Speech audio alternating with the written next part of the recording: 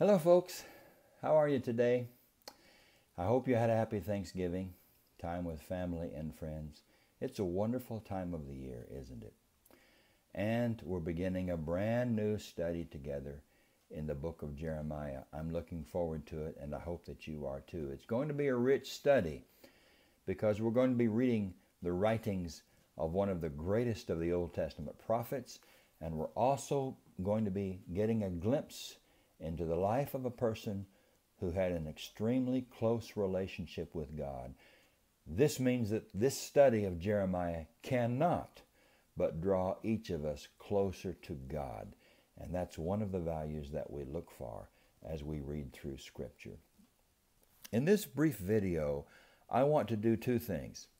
I want to give you an introduction to the book of Jeremiah. It'll be brief. And a preview of Jeremiah chapter 1, our readings for the next 3 or 4 days. Now, Jeremiah, as I said, was one of the great prophets of ancient Israel. You may know that once upon a time, Israel divided into two separate kingdoms, a northern kingdom called Israel and a southern kingdom called Judah. And by the time of Jeremiah, the northern kingdom was no more.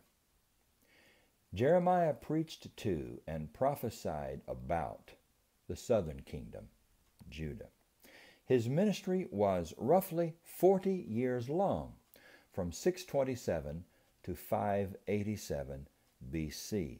This time period covers the final 40 years of Judah's decline.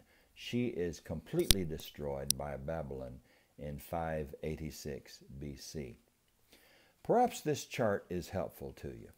Think of the Old Testament prophets doing their work in 3 ages: an Assyrian age, a Babylonian age, and a Persian age. As I said, Jeremiah prophesies during the Babylonian age.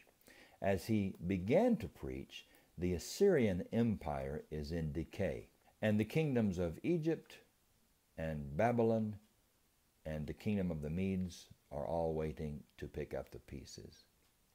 So as Jeremiah begins to write, Judah is a nominal vassal of Assyria.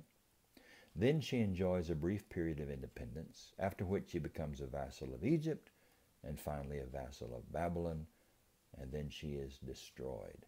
And Jeremiah preaches the word of God through all of these periods. He experienced all of this. In fact, he prophesied under the reign of 5 kings in Judah. And I want you to listen closely to this because this is going to be on the final exam. You're going to need to recite these 5 kings in order. They are the boy king Josiah, Jehoahaz, Jehoiakim, Jehoiakim, and Zedekiah. Do you have that? I'm not sure you can even go to heaven unless you know the names of those 5 kings. For the most part, the central theme of the book of Jeremiah is God's judgment against Judah and the nations. The last several chapters are Jeremiah's preaching against the nations. But it's sort of a pessimistic, negative book because Judah has left her God. She has broken covenant with God. She has gone after the false gods and started to worship what she can make with her hands, and God is not pleased. And so this book tells of God's judgment against Judah. That's certainly true of the first 25 chapters of Jeremiah. But, as I said earlier, it's also the story of a man who had a very close relationship with God, and it's a good thing because his message was not popular to the people of his day. I doubt he had very many friends. He needed the friendship that he had with God. God was his only source of refuge. Can you relate to that? Anyway, we're going to see that more and more in our study. Let me give you a quick preview of Jeremiah chapter 1 before you begin to read this wonderful chapter. First is our superscription, where we are introduced to a few details of the prophet Jeremiah, the divine source of his message, and the period during which he prophesied. This will lead us into his call, the call of God. Oh, this is such a rich passage. You're going to enjoy it. That will lead us into 2 visions that Jeremiah receives, visions about judgment against Judah, and the chapter concludes with a stern call, a stern charge and a comforting promise from God himself. Now, I need to apologize in advance. That December the 1st reading of the last part of chapter 1 is a long one.